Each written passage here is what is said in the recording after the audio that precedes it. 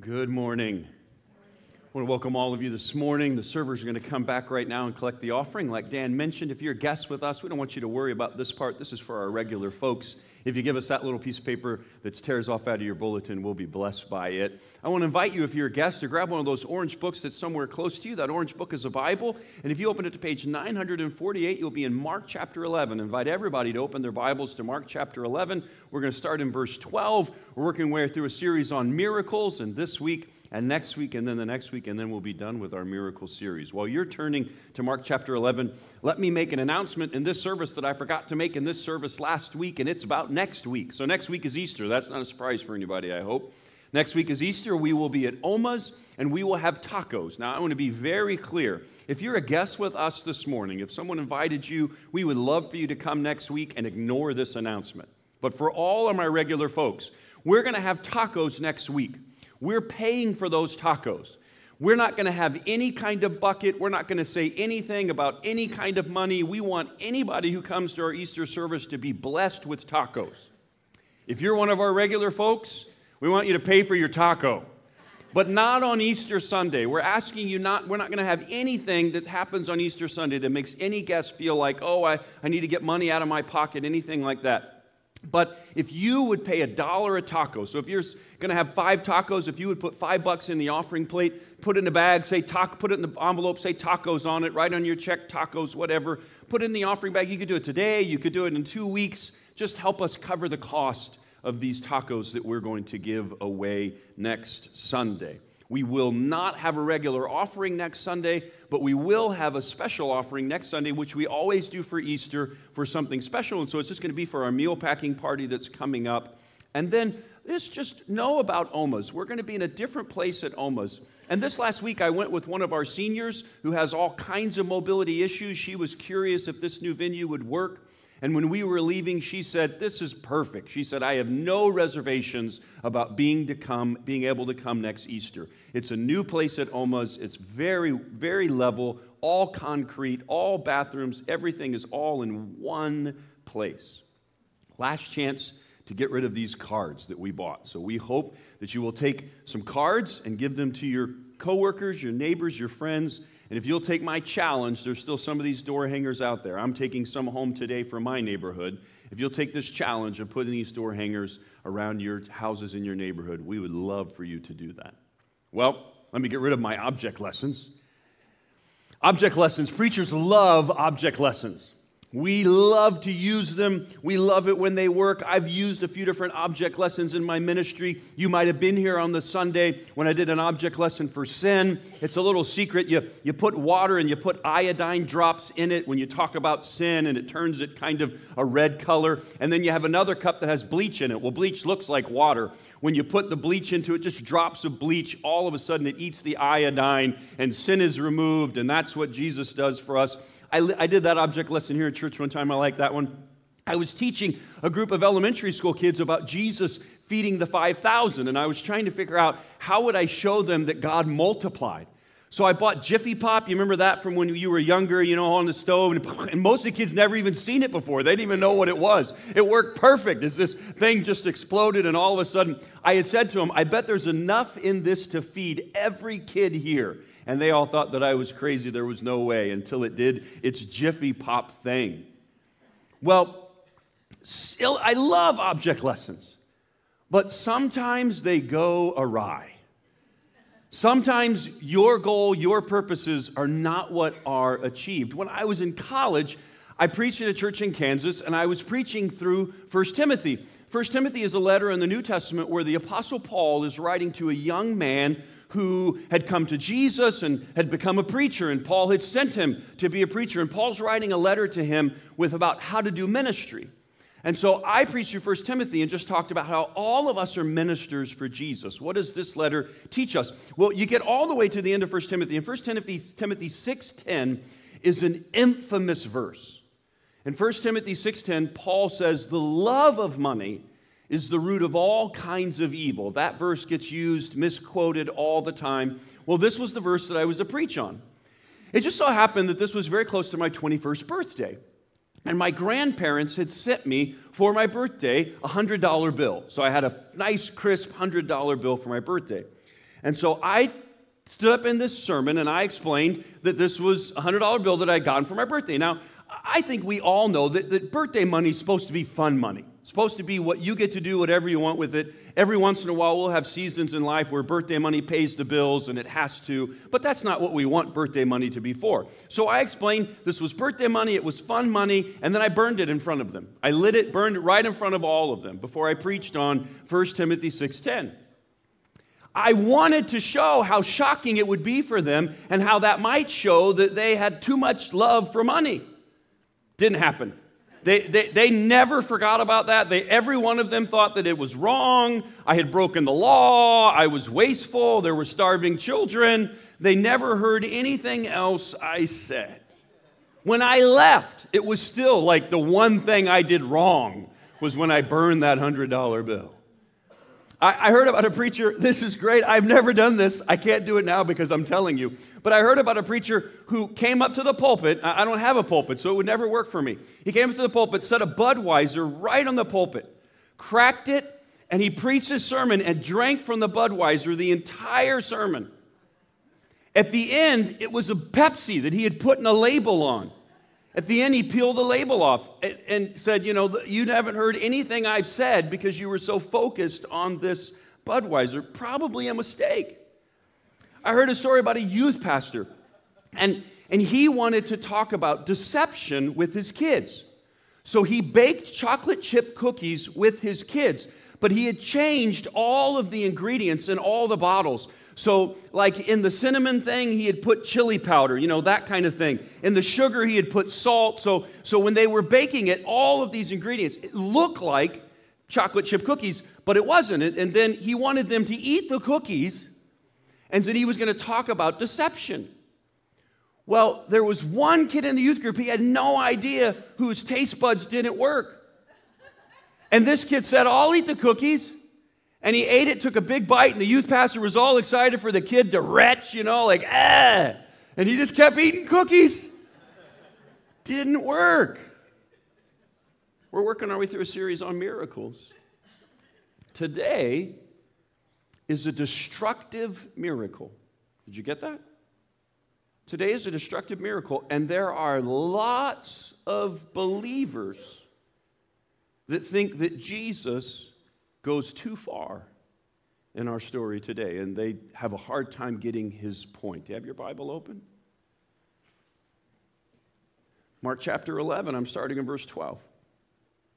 It says, the next day, as they were leaving Bethany, Jesus was hungry. Seeing in the distance a fig tree in leaf, he went to find out if it had any fruit. When he reached it, he found nothing but leaves, because it was not the season for figs. And then he said to the tree, may no one ever eat fruit from you again. And his disciples heard him say it. Verse 15 says, on reaching Jerusalem, Jesus entered the temple courts and began driving out those who were buying and selling there. He overturned the tables of the money changers and the benches of those selling doves, and would not allow anyone to carry merchandise through the temple courts. And as he taught them, he said, is it not written, my house will be called a house of prayer for all nations, but you have made it a den of robbers. The chief priests and the teachers of law heard this, and they began looking for a way to kill him, for they feared him, because the whole crowd was amazed at his teaching. When evening came, Jesus and his disciples went out of the city. In the morning, as they went along, they saw the fig tree withered from its roots. Peter remembered and said to Jesus, Rabbi, look, the fig tree you cursed has withered. Have faith in God, Jesus answered in verse 22. Truly, I tell you, if anyone says to this mountain, go throw yourself into the sea, and does not doubt in their hearts, but believes that what they say will happen, it will be done for them. Therefore, I tell you, whatever you ask for in prayer, believe that you have received it, and it will be yours. And when you stand praying, if you hold anything against anyone, forgive them, so that your Father in heaven may forgive your sins. You stop right there. The destructive miracle. The point of the destructive miracle, the first thing that I want you to hear is that the point of the destructive miracle is Jerusalem. The point of the destructive miracle is the temple. The point of the destructive miracle is Jewish worship. It is over. The old covenant, the old system, the sacrifices, the temple, everything is over. It is cursed. It is finished.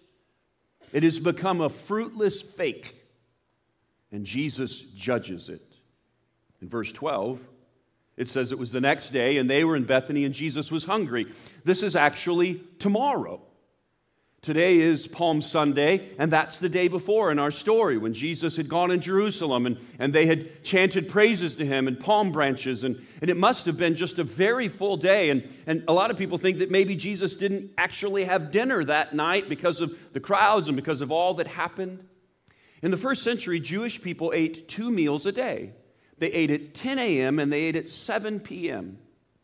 It says in Matthew that this was very early in the morning. Jesus has gotten his disciples up early, and they've headed back into Jerusalem. They're in Bethany. It's a 2-mile walk. And along the way, they come across this fig tree. It says in verse 13, he sees it. It's in leaf.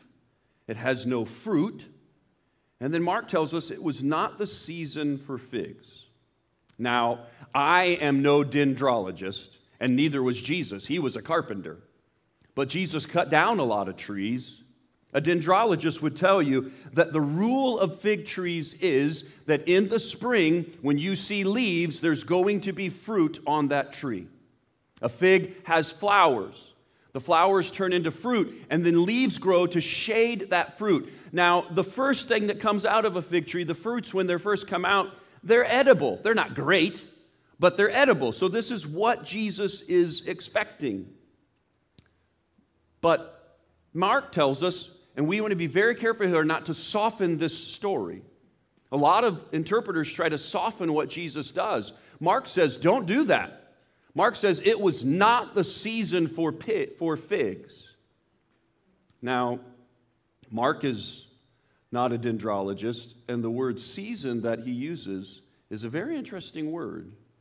It is a theological term that has to do with God's timing. Verse 15. They get to Jerusalem. Temple courts, he drives out those that are buying and selling, and he doesn't allow them to do what they're doing. He curses the fig tree. They go into Jerusalem. He goes right to the temple. This is the second time that Jesus will drive out. This is the second time that he'll make a mess of the temple. The first time is Jesus' very first trip to Jerusalem for his ministry. It's not his first trip to Jerusalem in his life. We know that he goes when he's 12, but this is his ministry has started. He's going to have a 3-year ministry. He begins with John the Baptist and his baptism, and he's going to end with his death on the cross and his resurrection, 3-year period.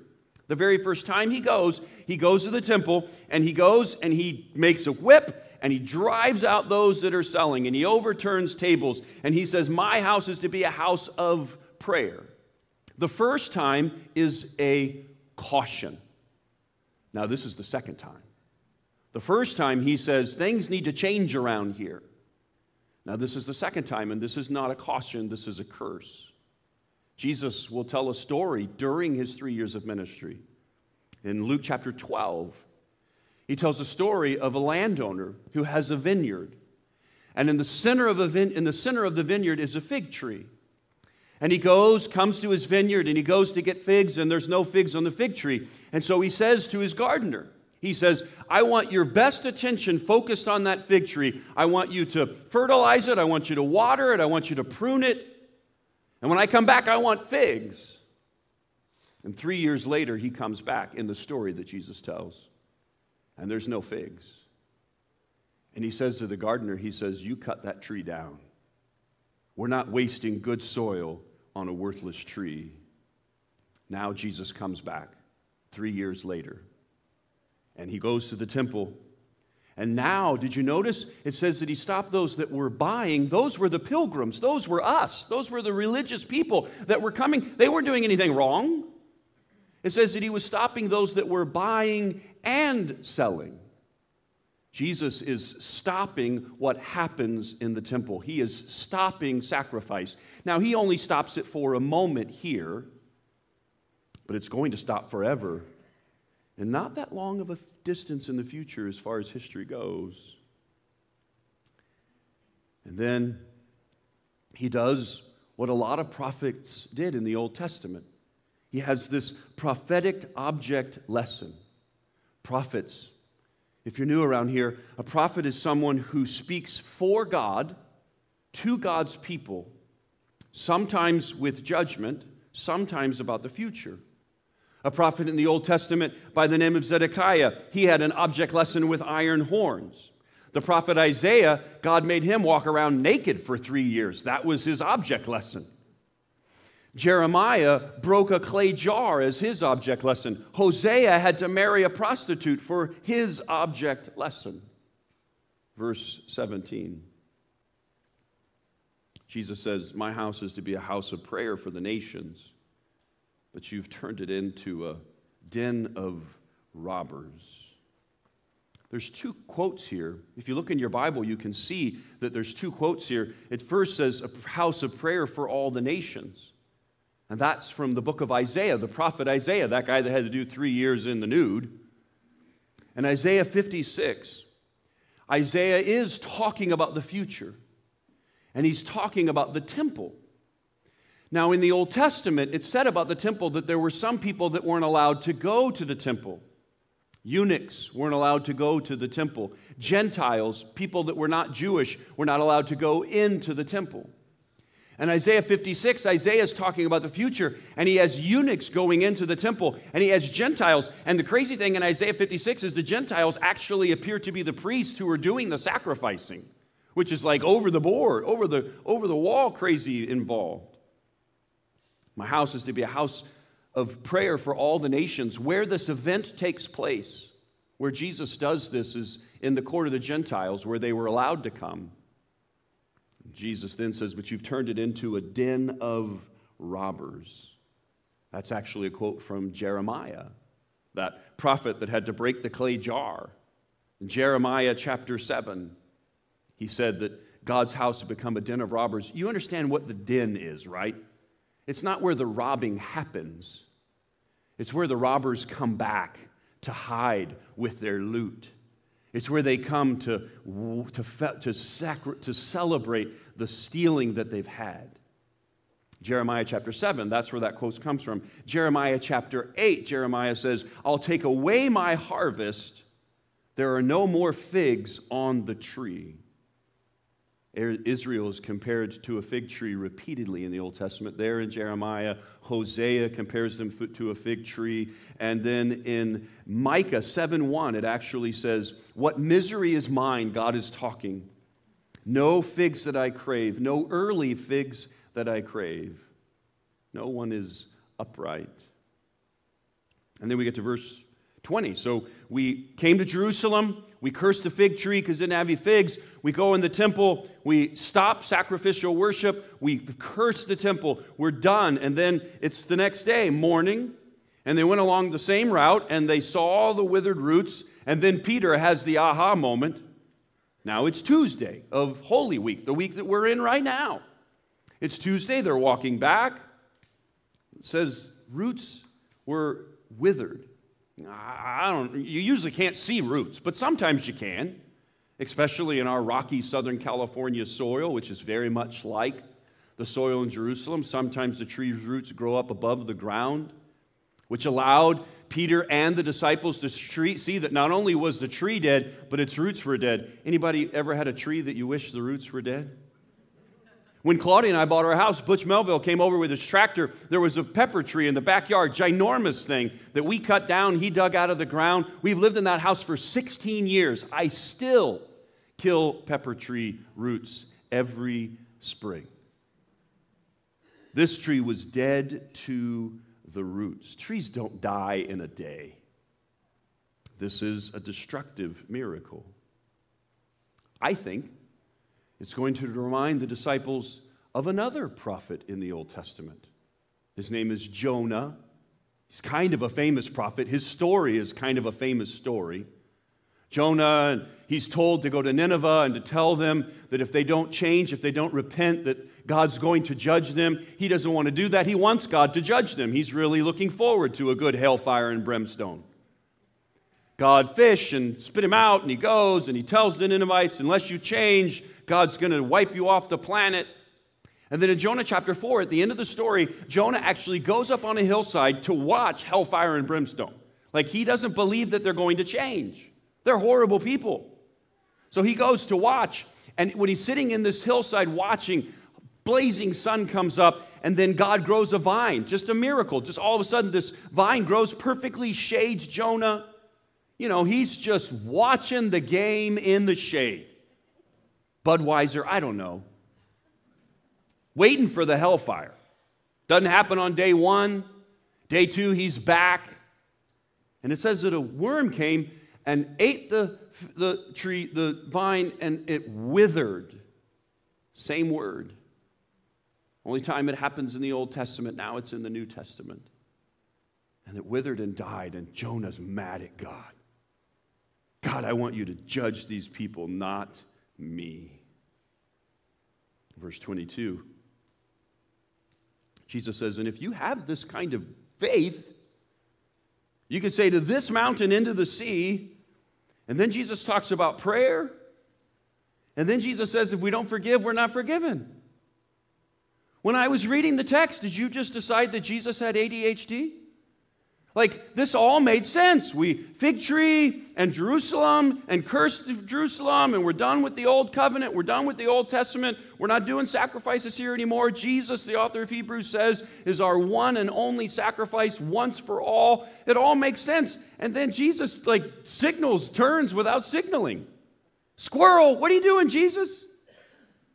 He says, this mountain. It's very important that you understand he's pointing at Jerusalem. He's pointing at Mount Zion, the mountain that Jerusalem is built on. If you had been reading the Gospel of Mark, the first time that you would have read the word see is in Mark chapter 5. Patrick preached on Jesus and the Gerasene demoniac, the one that Jesus came across this man that had thousands of demons in him, and then Jesus put the demons in the pigs, and then the pigs ran and fell into the sea. First time the word sea occurs in the Gospel of Mark. These demons were judged and destroyed. And then in Mark chapter 9, Jesus is talking about the little children. And he says, if we teach something that causes the little children to go astray, it would be better for us to have a millstone. That's a really big, giant donut rock put around our neck. And then we should try to go swim across the Mediterranean. So it would be better for us to have a millstone tied around our neck and to be thrown into the sea than to meet God face to face after we had been teaching little ones lies. 1 + 1, and now we get to 3. Third time the word see happens in the Gospel of Mark. And we have religious leaders that are demoniacs, selfish, evil men. And they are leading the children of Israel astray. And Jesus says, he's not talking to his disciples, he's talking about himself. I will say to this mountain, you have been judged and you are going in the sea. Now for us, Jerusalem is a neat place to go to on vacation. But Jesus' disciples must have been very upset about this.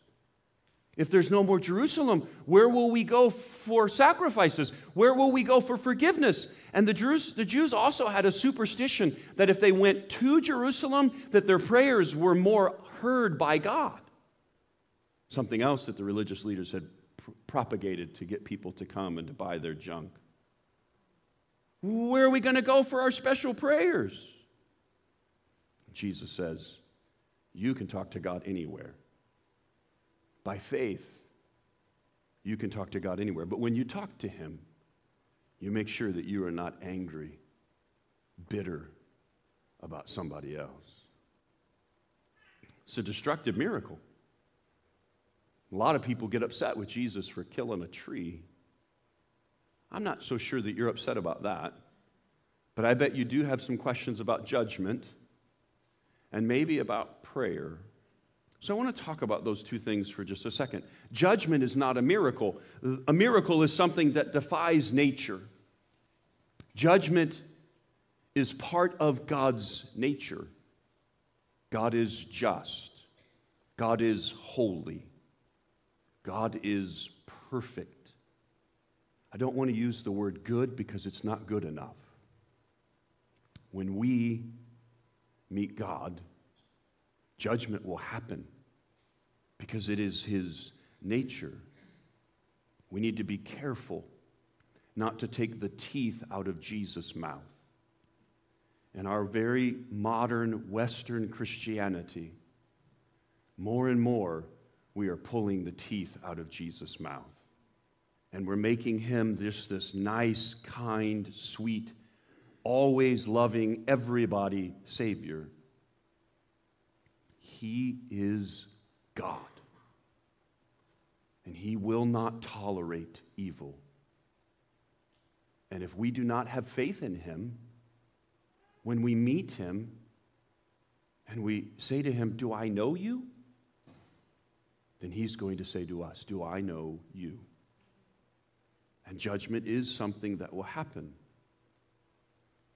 We're Christ followers. Let's be very careful that we pay attention to, in this story, faith equals fruit. Our love of Jesus always should be evident in actions. Pump the brakes. I'm not suggesting works salvation.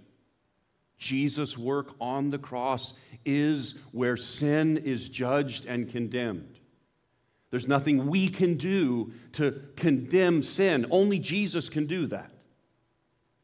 But we want to be in a constant working relationship with Him because that's how the relationship is sustained. Jesus said to them, "You're living in a den of robbers." And so if church is the place where we hide all of our sins, we come here, act like everything's great. I got a perfect marriage. I got perfect kids. I got perfect job. I got perfect finances. I'm just, well, really, Jesus is glad I'm on His team. But none of that is true. Now, I'm talking to you and your heart. You know that if people knew, you'd have some hard conversations. Jesus is saying you can't come to the church and hide like those religious leaders were hiding in the temple. You will not make my house a den of robbers. And then He talks about prayer. And so I just want to hover here for a second and then we're done. Prayer taken out of context makes God sound like that He's a genie. And so what makes prayer most effective? That's what I think we all want to know. Like, how do I get my prayers answered? Number one, Jesus says right here, has to be by faith. Mark chapter 11, verse 23. When we pray, we believe we're talking to a living God who hears our prayers, loves us, and cares. Number two, Jesus says, He says it has to be in obedience. He said that here, but in 1 John 3:22, John said we will receive because we obey. Now, here and in Jesus' Sermon on the Mount, where He gives the Lord's Prayer, it also has to be connected to forgiveness. We cannot live a life without unforgiveness. If we are harboring hate for someone, it's going to separate us from God. It may not separate us from God today. It may not separate us from God tomorrow. But if we harbor hate day in and day out, our relationship with God will get pushed out. And so Jesus says it can't be connected to unforgiveness. In Luke, in a story that he tells about a widow, it's connected with persistence. We want to be praying over and over again. We want to pray the prayers that Jesus prayed. You want to know the prayers that Jesus prayed? He prayed that God would send workers out to the harvest. I think about John's work on our stage today. Jesus prayed that the Holy Spirit would come. When was the last time you said, Holy Spirit, come help me today? Jesus said that we would pray to bear fruit. And Jesus said that we would pray for wisdom. Those are prayers. You pray with Jesus, you'll get those answers. Acts tells us that we pray in cooperation with other believers, so it's okay for us to ask other people to pray for us. And then finally, James. It's interesting. We read this just this morning in our New Testament Bible reading plan. I had no idea. But James chapter 4, verse 3 says we pray with unselfish motives. If we are praying for some sin to come into our lives, God is not going to bless that prayer. Object lesson. I can't really do this on the stage, but it's another one of my favorites when I talk to little children. You take a bag of Skittles and a white plate, and you line the Skittles up all around the outside of the white plate. And then you take hot water, and I try to explain to children, sometimes we talk about when life's not going well, we're in hot water. And you take hot water and you pour it in the middle of the plate, and of course it spreads out to the Skittles. And then a beautiful thing happens. The Skittles begin to bleed their colors, and they bleed into the middle of the plate, usually making a gorgeous swirling rainbow. And that's a great picture of prayer. When we're in hot water and we're connected to one another, hand in hand, arm in arm, doing this life with Jesus together with others, that hot water turns our prayers into something beautiful. Would you pray with me right now? Gracious God, I thank you very, very much for Jesus. Lord Jesus, I thank you for the cross. Jesus, we deserve to be cursed, just like that fig tree, but we are not, because you cursed sin and death when you gave your life on the cross, when you became a curse for us. Jesus, we thank you for the cross. And Jesus, we pray that you help us. We pray that you help us to be an object that you would be able to use as a good lesson in our families, at our workplace, with our neighbors. Lord, we pray that when people look at us, they see you. And wherever we're faking it, we pray that you help us to stop. We pray that in Jesus' name. Amen. Dave? I invite you to stand. Some more worship this morning.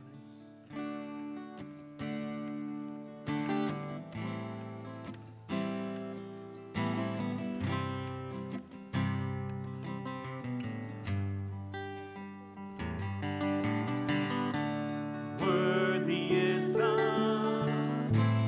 Lamb who was slain. Holy, holy is He. Sing a new song to Him who sits on heaven's mercy seat. Holy, holy, holy is the Lord God Almighty, who was and is to come. All creation I sing praise to the King of Kings. You are my everything, and I will adore you.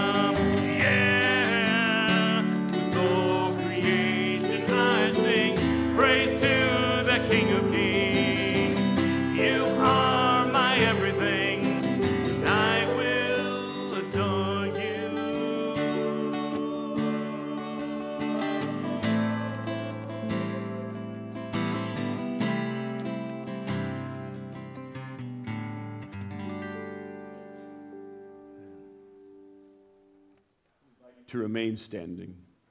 If you're a guest with us, thank you for joining us today. We're going to sing one last song. Put the song at the end of the message so that if God has been speaking to you, there's a time that you can respond. And it said in verse 17, Jesus said, Is it not written, my house will be called a house of prayer for all the nations? But you have made it a den of robbers. If you're here today and you've never accepted Jesus Christ as your Lord and Savior, that prophecy in Isaiah 56 was about people that didn't think they were welcome in God's house, being a part of God's house. You might be here today and you might think because of the things you have done, because of the things you have said, because of the people that you have hurt, that God could never forgive you, but that's a lie. God can and will forgive anything and everything if we cry out to Jesus for help. If you're here today and you've never done that, but you're ready to ask Jesus to forgive you, come talk to me. I'm going to go out into the foyer, and we'll start a conversation about what it means to follow him. If you're watching this message online, thank you for joining us. If you're ready to respond to Jesus today, I challenge you to send me an email. My email is my first name, Marshall, at lakesidechristian.org. You email me, I promise I'll email you back. And you tell me that you are ready to follow Jesus. Doesn't matter what you've done, doesn't matter where you are right now. If you will turn to Jesus, he will receive you. But for the rest of us, I'm going to get letters for saying this, but we cannot make Jesus a toothless granny. Just sweet little kisses all the time. He is sweet and he is kind, but he is king and he is holy. And we have to be careful that we live in a relationship with him, not in a relationship with sin. Pastor Dave?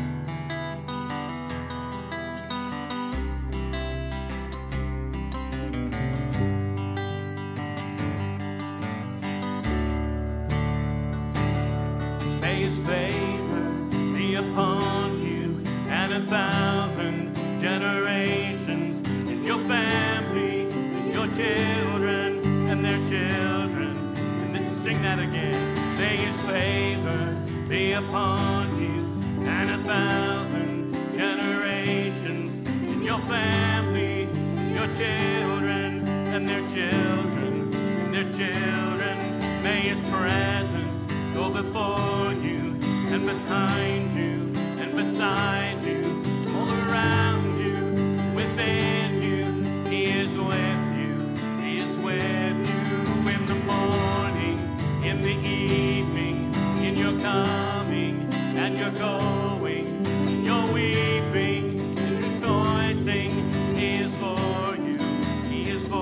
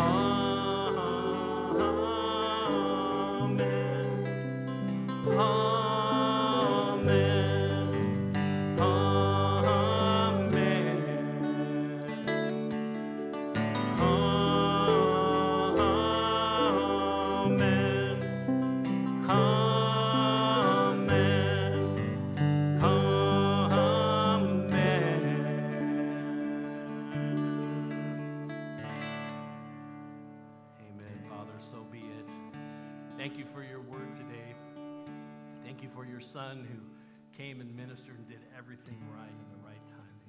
God, help us heed his warning. Help us see his way he treated unfaithful Israel. Help us to be faithful and follow you at all times. In Jesus' name, amen. Amen. Thank you for being in worship. If you haven't signed up for the prayer watch and you want to, please do that today on your way out.